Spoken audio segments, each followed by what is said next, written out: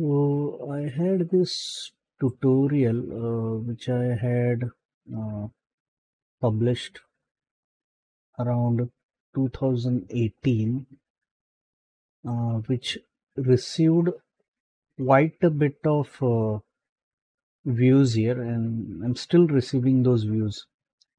Now, the problem with this tutorial is that it's of around year 2018, and the things have been changed from then on, because what has happened is the nodes have been changed. There are so some nodes which have been hidden. They are there, but they are hidden. So come across a lot of comments where the viewers are saying that they're not able to find the nodes. Um the music is too loud. There is no comments. There's no narration. There's no explanation. And sure of yes, there is no explanation in the videos. In the video which is happening. So I thought, why not have one created in 2021 with Houdini 8.18.5. Okay. Uh, so let's have a look at how smoke can be created from a scratch in Houdini 18.5 year 2021. Okay. So let's get started. Okay. So what I'll be doing is I will just need two things. One is a smoke source from where the smoke will be emitting, and I will need a DOP network. Okay, just these two things. That's okay. So let's start by creating a geo. Okay, this is where my smoke source would be. So I'll call this as smoke source. Okay. Let's start by creating a sphere for a smoke source.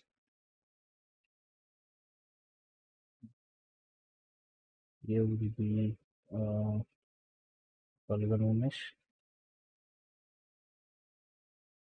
Fine. So what I will need here is a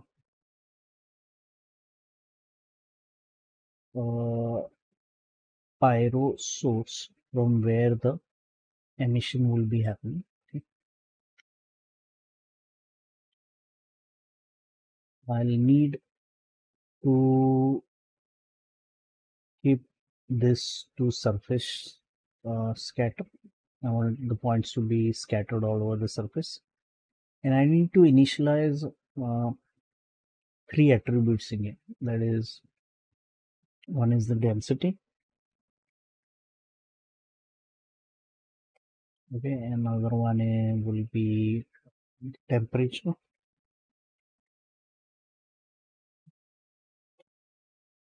There will be another one which will be v for velocity. Okay. So once I have specified how the points will be scattered, and I have specified to initialize all the attributes which I'll be requiring, I'll need to uh, use noise attribute. So I'll use attribute noise. Okay, just to create a bit of a randomness here. So uh, uh, when there is an emission, I want this to be a little bit randomized. Okay, I'll choose the position attribute in here so that the points gets randomized accordingly, and probably just have this element size a bit reduced. I want this to be animated, of course. Mm, yeah, a little turbulent. We have more. I want this to be the operation to be centered. Okay, so instead of add, I will just set it to uh, zero center. So it's exactly zeroed out at the grid center here. If I just play it, I also will have the pulse duration to be a little slower. It's too fast right now. Maybe 3 will be better. Fine. Let's check. Yeah, that's better.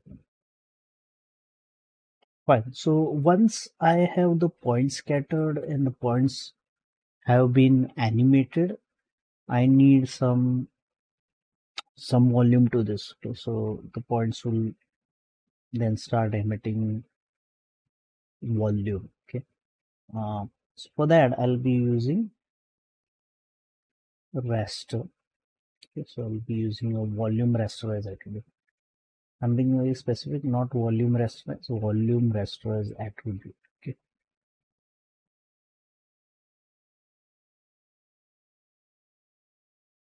Yep. So in the volume rasterize attribute, I will need to use the attribute position, attribute density, as well as the temperature, as well as the velocity. Once we have created, I'll be coming back to this later. I'll also need the attributes normalize by clamp travels, because you can see these is pretty much aligned. I want this to be anti-aliased, so something like this will be better. Okay, check. I see the points moving now. All right.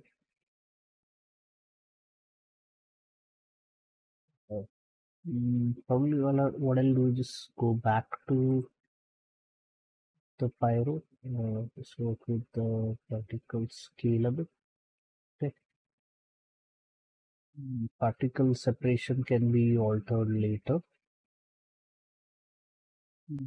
It is quite all right. Element size okay. Everything else is good. I just need some more points. So instead of uh, 0.1, I'll just have this value to skip this value to 0.5. So I have more points. Okay, we'll check this. I have more points. This is quite dense point, so gives me pretty much a dense volume here.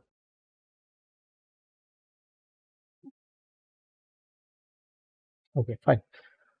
So now that I have all the attributes done, okay, and also it's been rasterized to a volume, I'll just put on a null here.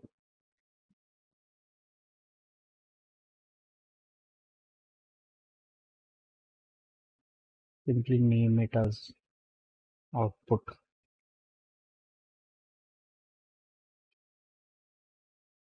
Fine. So that's done for the smoke source. Okay, let's jump into the DOP network where the actual simulations will be happening, and I'll have uh, the smoke rising. User DOP network.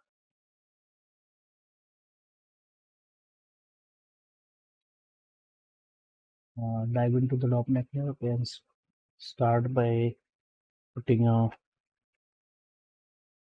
pyro solo.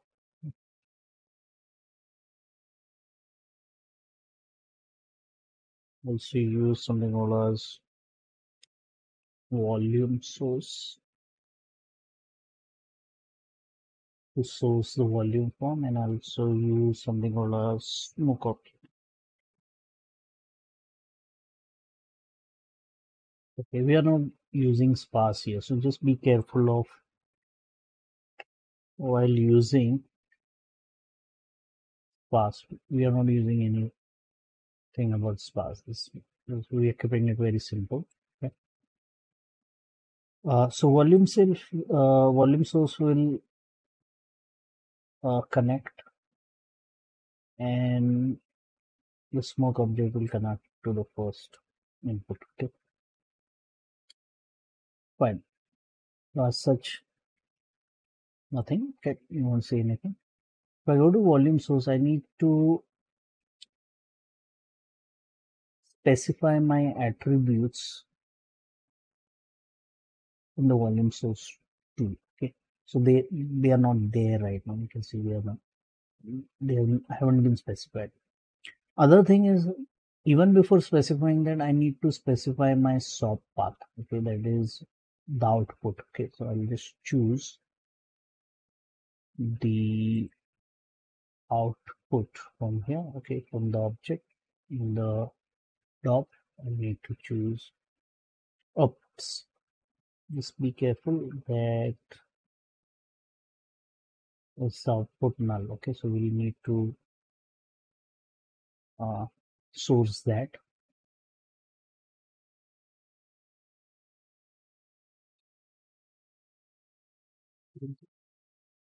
Source it again from here, which will be the output. Yes, it's the one, not the one here. Okay, the one which specifies the null with this circle. Okay, that's output. Okay, fine. Now let's create the attribute. Source the attribute here. That is the density. Then other one is temperature. Other one is velocity. Okay. So the source volume will be density here.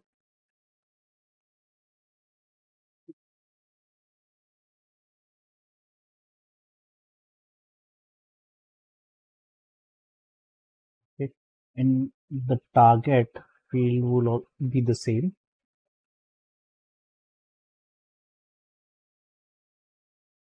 which will be the scalar, of course. The same goes true for the temperature.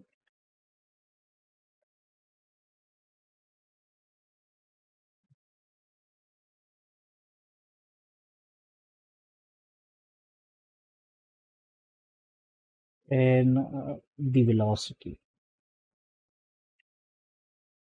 Target field will be null, and this will be the vector attribute specifying all three directions. Okay, yeah, so that's done for the volume source. Let's come back to this smoke object. Okay, what all things we need to specify? We need this to be a multi-field, of course, right? Uh, the properties will be coming back to this later. In the creation, it will be creation frame specific simulation, solve on creation. So it will immediately start solving on the simulation. Okay. Uh, yeah.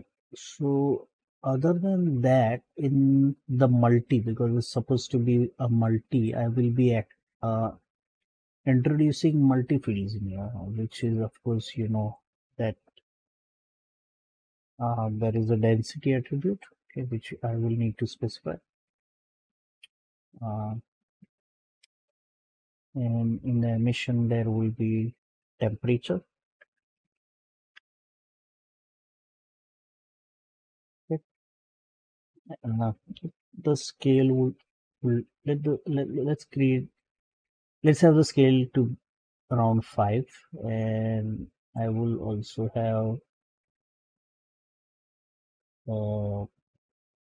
attribute called as heat here.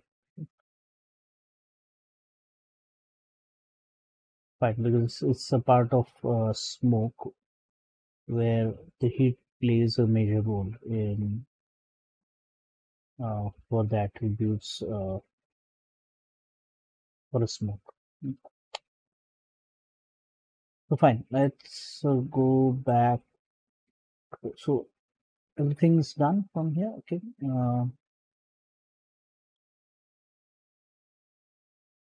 Okay.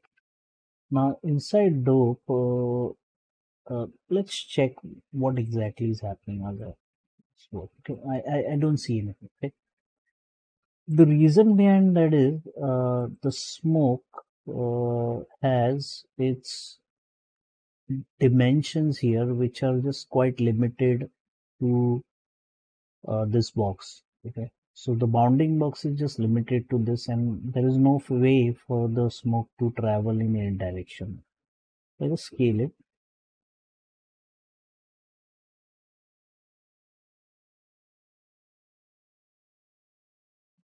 Let's give it a good volume to work with. Of course, the upward direction. Okay,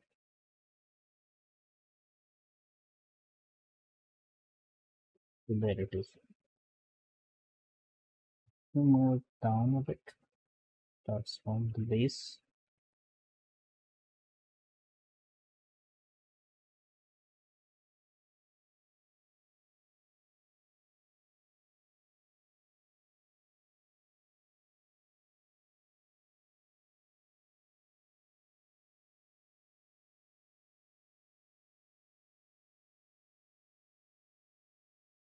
Okay, fine.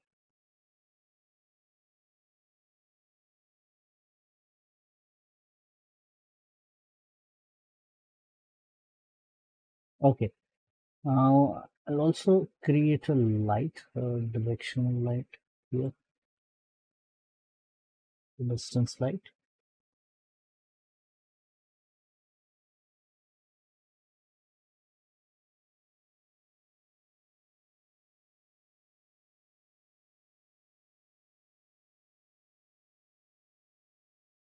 Okay, so once that is done, I'll just work with uh, some of the attributes in the pyro solver where I can define how much dissipation will be, whether there will be some disturbance, okay, or whether there will be some turbulence. Okay. Just work on these attributes. So probably I'll just keep this to 1 for now. Disturbance will be, let's say, 0.7. Okay, and turbulence will be 0.5. So I'll see some changes happening. Definitely won't be what you see right now. It will alter the parameters. Let's see what it does. So a lot of disturbance there, which is happening. You can already see it. A lot of turbulence too.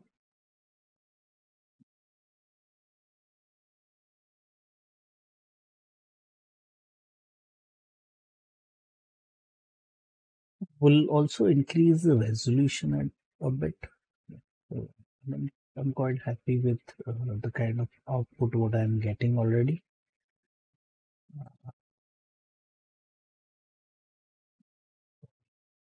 In, yeah, I could still experiment though.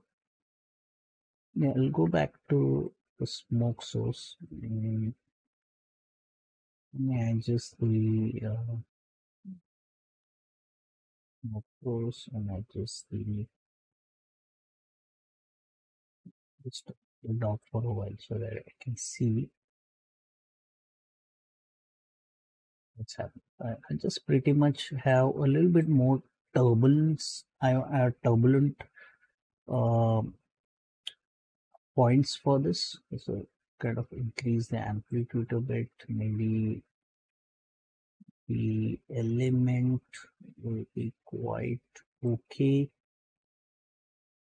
Pulse direction on it 5. So yeah, I can have, let's see, a bit of negatives. Yeah, kind of happy with that.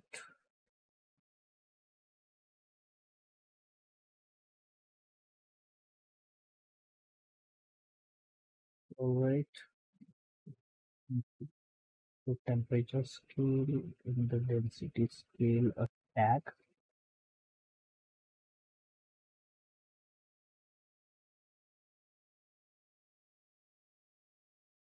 Room rasterize is 125.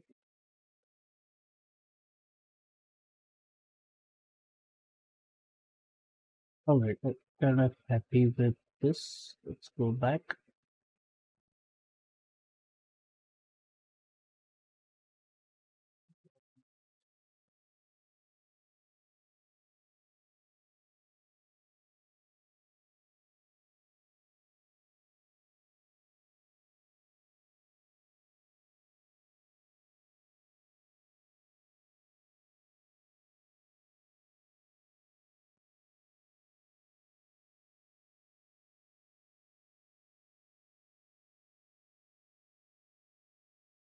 Fine.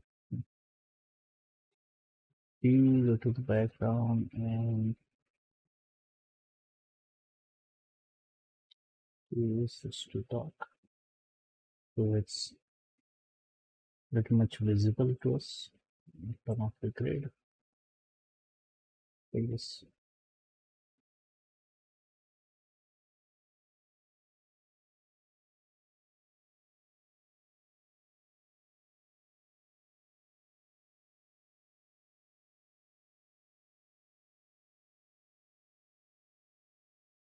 Yeah, pretty much. I like the way how the smoke feels like.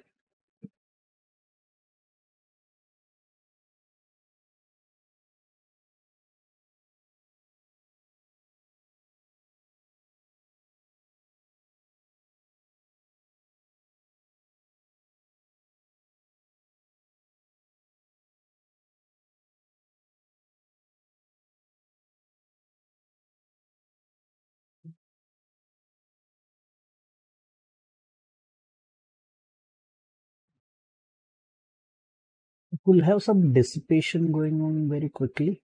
So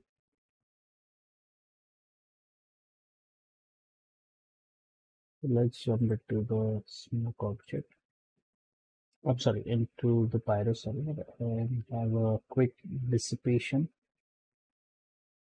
in the shape. Make this 0.5. There will be a quicker dissipation. You can already see that if you want. It's dissipating quite quickly.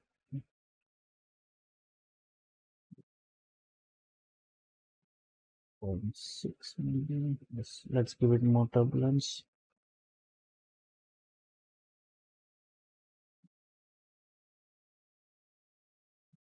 One of the smoke object and on the dock.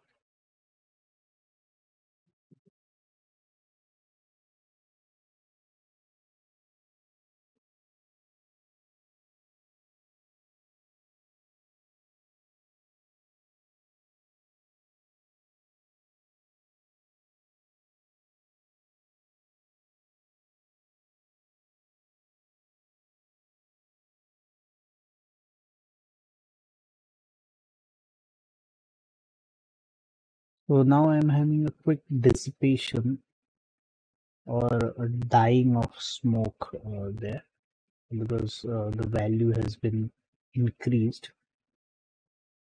So it's dissipating very quickly. The lower the value, the less it's going to dissipate. The higher the value, the more it's going to dissipate. So it's dissipating very quickly because the value is higher.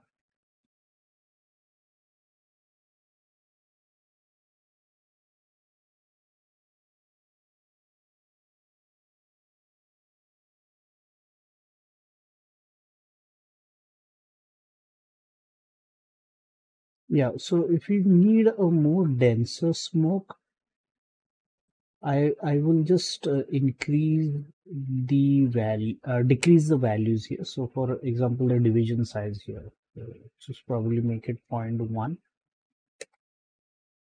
Okay. So the lower the value, the higher the division size, the better the quality of the smoke. That's in the smoke, of course. And if I go in if I jump into the smoke, I will just work with the particle separation also, which already I have done, and also the volume voxel size here. So all those three attribute does matter when you are. You can see a reduced uh, time here as you increase those values. Okay, so higher the value, the more the time is going to take for simulations.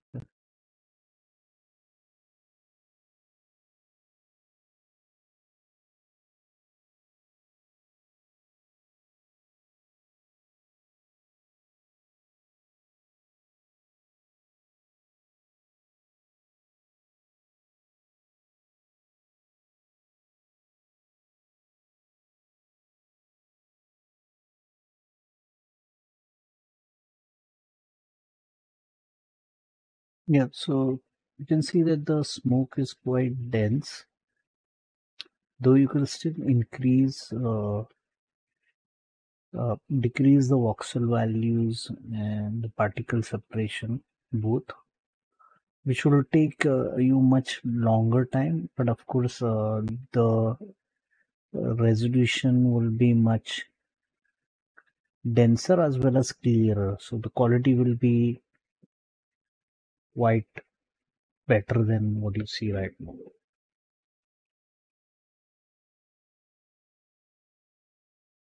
Mhm. It- yeah, I think I kind of like the look, the way it's flowing.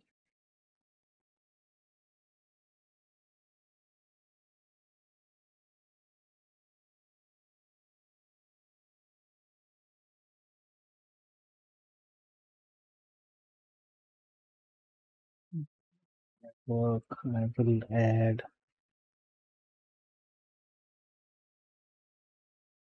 See,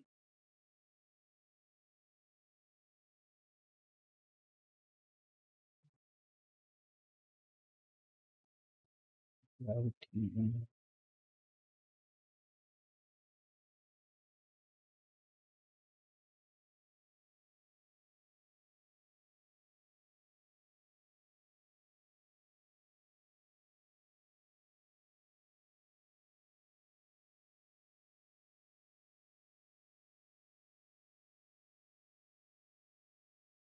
Yeah. In this case, what I'll have to do is uh,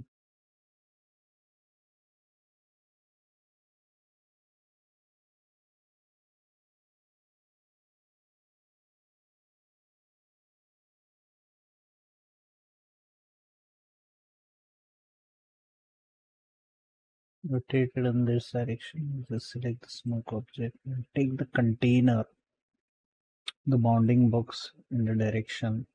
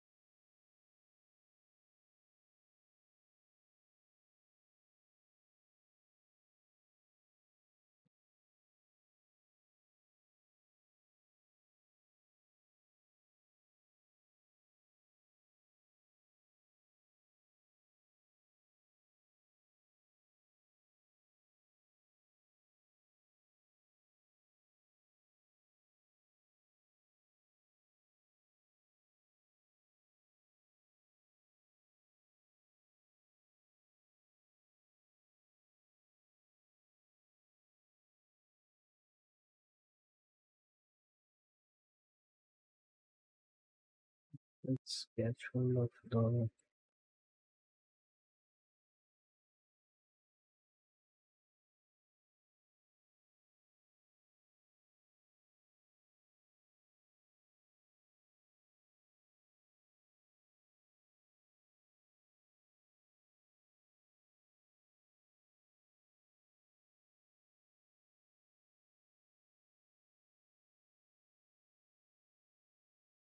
Yeah, so that's it, guys. I think that will help you to understand smoke correctly and help you in your projects. Um, that was the smoke for Houdini 18.5. Until then, uh, till next version, if there is anything major, come back. I'll come back. Or if not, just let's wait for anything new. Okay. Thanks, guy. So if you like the videos, please share and subscribe. That's all. Thanks. Bye.